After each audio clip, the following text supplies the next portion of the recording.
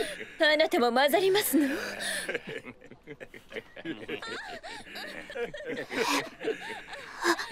This scene from the recent episode of Mushoku Tensei Jobless Reincarnation was definitely spicy to say the least, and I'm sure we all had the same reaction as Roxy did after witnessing all that. That said, like most characters in Mushoku Tensei, several of the side characters we meet in the series have just as much depth as many of the main characters that other shows would have. And Elinalise Dragonroad is a good example of that. Since her brief introduction in the first season of Mushoku Tensei, she was quite a mysterious character, and with the recent scene of her that likely traumatized Roxy, I'm sure many fans were interested to find out the reason behind her erotic nature. But despite what many might think of Elinalise as a character, once we get to know more about her, I'm sure we'll be able to learn that like the other characters of the show, she has her very own traumatic backstory. That's why in today's video, I wanted to shed some light on her character and take a deep dive into her past as well as some of the positive sides to her. Before we begin, a minor spoiler warning for her character, and if you enjoyed the explanation, don't forget to give it a like and subscribing to the channel for more anime content.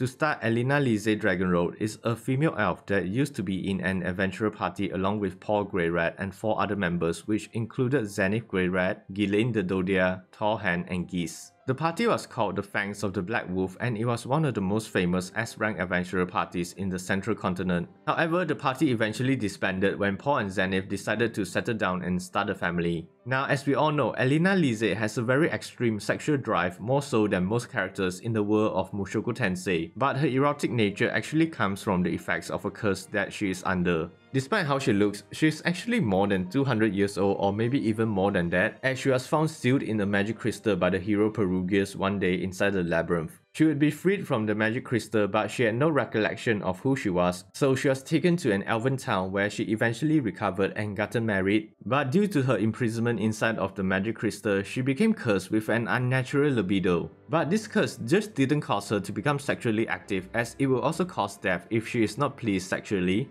This is because she needs the semen from men she has intercourse with to transform the magical energy inside her body into magic crystals so she won't implode with excessive magical energy. But a weird bright side of the curse is that she can at least sell the magic crystals for money. Because of her constant sexual escapades, she would later be kicked out of the village and she would eventually become an adventurer. Now, that's not all to her curse, because in a side story known as the Old Dragon's Tale, Elinalise got a bit more backstory on how she was sealed inside of the magic crystal 200 years ago. Apparently, during this period, she was referred to as Rosalinda, and it explains how she was always cursed with an enormous amount of magical energy, which would often end up growing so large that it would hurt the people around her. However, the technic god side of Laplace managed to save and help her by creating a magic spell to nullify her excessive magical energy. After Laplace saved her, she decided to work as his assistant, which in the world of Mushoku Tensei is something very noteworthy. She would always help Laplace with chores, and whenever she has any free time, she would listen to the stories from his past. And she knew that he had a grudge against the human god, so he wanted to help him to defeat the human god. But when he told her how she could help, she became saddened, because the only way for her to help him would be to have a curse return, and she would be turned into a sort of magical battery that can pass her magical energy onto others. Knowing how important this was to Laplace, she agreed to help him. Of course, in order for it to work, Laplace needed to put her inside of a magic crystal where he can modify her body into an ideal state, while at the same time modifying her memories so she wouldn't lose it during the centuries that was needed to complete the process. This was to prepare Ostad, who was considered to be the greatest and most powerful among the dragon tribe, for his eventual fight against the human god, because one of the weaknesses of Ostad was that he had a very slow recovery rate for magic, so he couldn't freely use magic and several of his techniques. This is why Rosalinda had such an important role to play in the future. However, when she was put inside of the magic crystal, Laplace left to fight the human god, but he lost the war and never returned. She was left inside that crystal waiting for Laplace to return for who knows how many centuries, and because he wasn't there to make adjustments to her memories, she lost all her memories, and that's also why she doesn't remember her own name and goes by the name Elinalise. So that's basically the story behind her curse, and it really gives an interesting perspective on her character. And despite her sexual escapades, she is actually a very kind-hearted and carefree person. When Paul's family was separated because of the teleport event, she accepted the request to help him find his family without him knowing. She teamed up with Roxy and Torhan, and they began their journey throughout the Magic Continent in search of Paul's family. They eventually would be able to discover the location of Zenith Greyrat, and this was also the time when she managed to track down Rudeus so she could deliver the news to him. After meeting Rudeus, she decided to follow him when he enrolled into the Renoa Magic Academy. At the Magic Academy, she still conducted her sexual acts as usual, but I have to say, despite her lustful nature, it does seem like she has a part of her that is still very naive and idealistic. In fact, when she meets Clive Grimoire, a student that was also attending the academy, she fell in love with him after he declared that he would try his hardest to remove her curse even after learning about her sexual past. Regardless of the promiscuous life she had and with her curse, she would always try her hardest to fight against it and try to stay as faithful to Clive as possible. This is definitely a stark contrast to how she lived her life before she met him, and goes to show that she is willing to make sacrifices for the people she cares about. Of course, Clive himself also understands the situation Elinalise is in, so he never judges her despite her past, and he even managed to develop an artifact that was able to stop her curse for up to a year.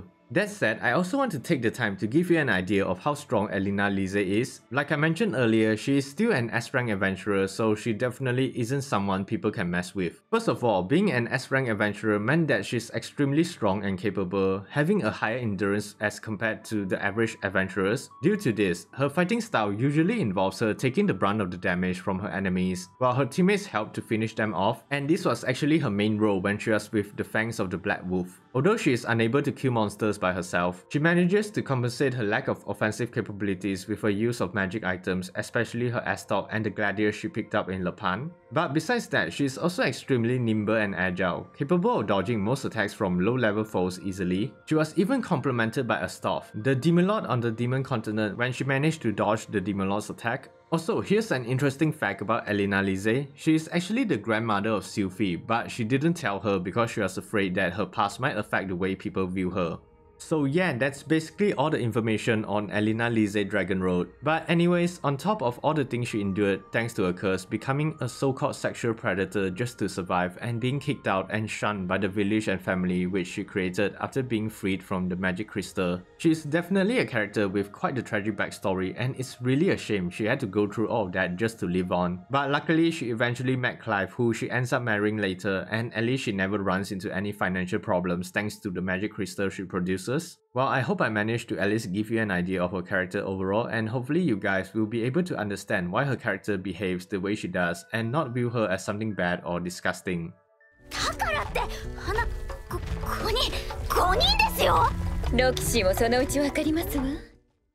So what do you think of Elinalise Dragonroad and the explanation for what we saw in the recent episode of the anime? Feel free to let me know in the comments down below, and if you enjoyed the video, please don't forget to give it a like. Also remember to subscribe to the channel and hitting that notification bell for more anime content in the future. Thanks for watching, and as always, stay safe everyone.